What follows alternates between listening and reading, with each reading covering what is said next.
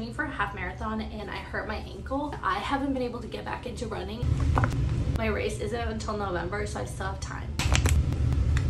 Last year I didn't put in any effort into looking or feeling good. I was just so anxious and stressed about the house every single day that I couldn't think about anything else. But now that life is slowing down and things are getting better, we have a bathroom, we have a kitchen, I feel like I can finally have time for myself, for friends.